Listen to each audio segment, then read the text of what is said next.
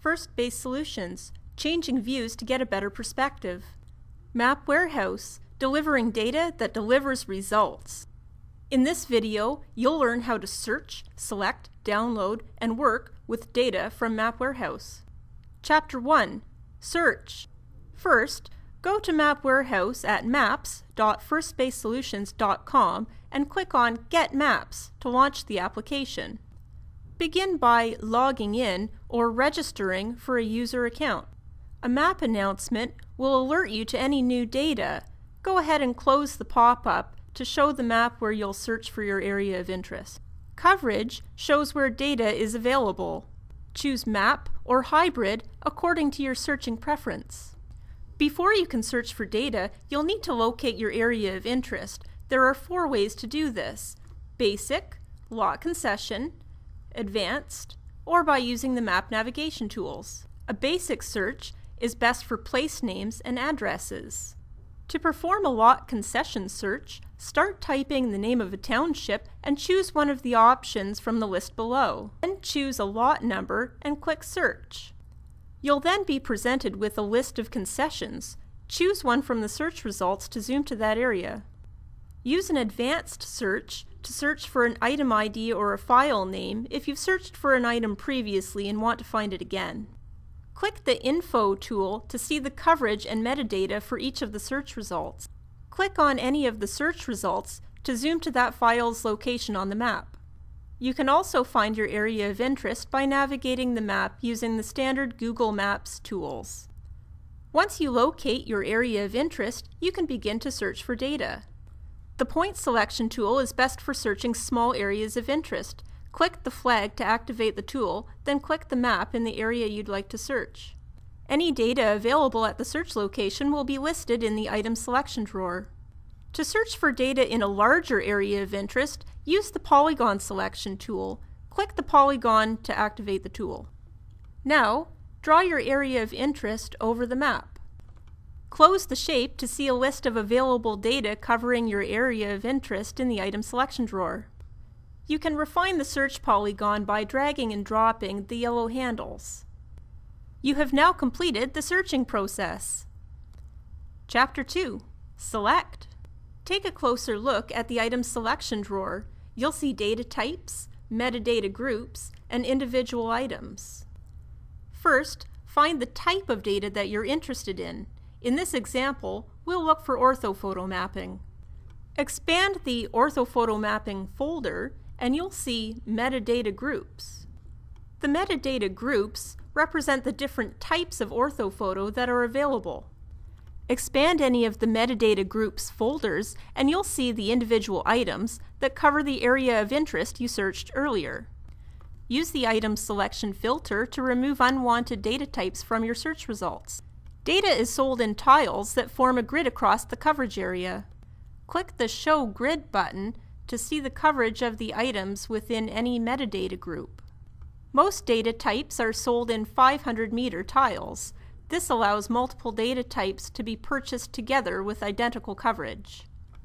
Click the eye for more information about a metadata group or an individual item. Move your mouse over the items in the list to see each one highlighted on the map. You can see more detail of the image preview by moving your cursor over the thumbnail image. The magnifying glass button zooms you to the coverage of the individual item. The Cart button adds the item to your shopping cart. You have now completed the selection process. Chapter 3. Download. After you've added all the items to your shopping cart, open the shopping cart drawer to review the selection. From the shopping cart drawer, you can see more info, zoom to the coverage, or remove an item from your shopping cart. When you're ready, click the Checkout button to finalize your order. For each item in your shopping cart, choose a file format from the drop-down list. If you have a promotional code, you can enter it here. In this example, I've chosen Mr. Sid format for my raster data and DWG format for my vector data. Add a reference number for your order and complete the payment information section. Also take a minute to review the End User License Agreement, or EULA. Click Place Order to complete the transaction. In a few minutes, you'll receive an email telling you that your order is ready to be downloaded. Navigate to the Order History section of our website and click Download to retrieve your order. Click View to see the order details, along with a copy of your invoice or receipt. You have now completed the download process. Chapter 4. Work. The order you downloaded is contained in a zip folder. Review your order to ensure that it is complete and meets your expectations. Many of the georeferenced file types require an auxiliary file. Extract the entire order to your local directory and save all the files together. Take a close look at some of the file names. You may need some of this information later. If you use GIS software, such as ArcMap, simply locate the files and add them to your project. The 4 image tiles will draw in their correct georeferenced positions on the map. The 4 parcel tiles are clipped to the exact coverage of the image tiles. If you use CAD software, use the command ImageAttach to add a single image tile to your project. If your CAD software cannot read the auxiliary files, you'll need to enter the insertion point information manually.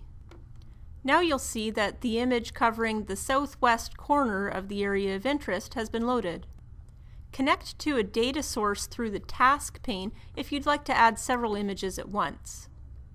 The image tiles will draw in their correct georeferenced locations. Add a DWG reference or copy and paste in place to add the parcels on top of the orthophoto.